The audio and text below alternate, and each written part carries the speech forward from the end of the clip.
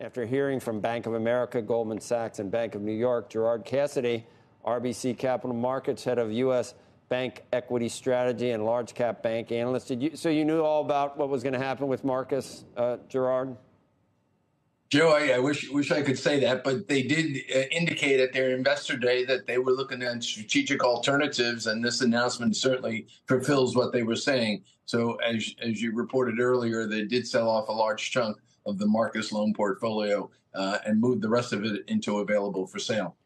Can we extrapolate anything to the rest of the world about that? Even Goldman Sachs had duration risk. So is there a lot left out there, things that are on people's books based on what, 10, 12 years when it matures and not taking into account if it was mark to market right now? Is it still a looming problem?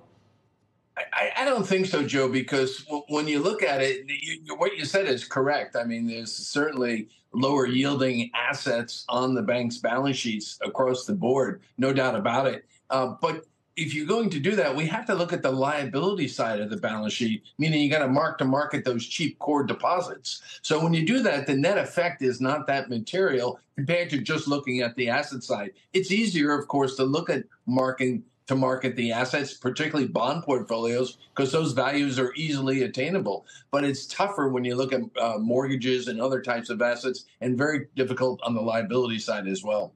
Hey, Gerard, it may not be a big deal in terms of a looming problem for some of these big banks. If they have these liabilities, they're not going to be in an issue. They have plenty of deposits to offset it.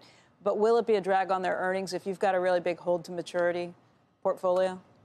Becky, you put your finger right on it. That's going to be the issue, is if rates were to remain elevated, or let's say the Fed has to move higher than anyone expects, that's where the challenge comes, is that you're going to see the drag on the revenue because you have these lower yielding assets being funded possibly by higher funding costs. That's why consumer core deposits, a Bank of America, for example, a Wells Fargo, JP Morgan, have enormous amounts of cheap consumer deposits, which will help alleviate some of that drag.